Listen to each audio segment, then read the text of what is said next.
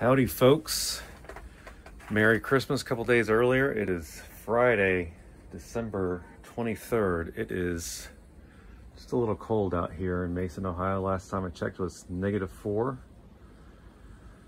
Very windy. Gusts are supposed to be up to around 50 miles an hour today, and it kind of sounds like it's been doing that. So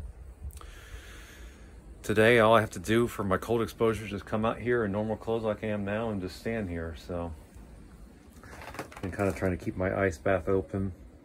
This constant battle, gotta keep getting the axe out. Haven't gotten into that, I'm not planning on it.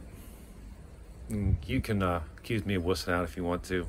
That's fine, but I don't really feel the need today. Kind of got my time in earlier this week. Savor the warmer conditions earlier in the week to get my time in.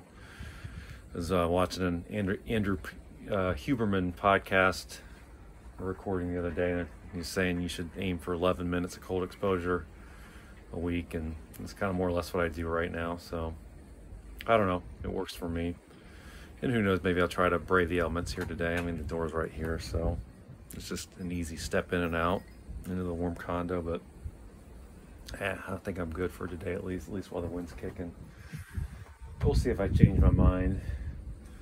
But yeah, it's just a beautiful scene. It's obviously brutally cold, but I love the snow and the cold, and there's just something about it that's beautiful. So just take my time to come out here and enjoy it, do some breath work, deep breathing and everything like I normally do anyway. Kind of my normal ritual. I'll get up and stretch every half an hour or so, do a different stretch throughout my work day, and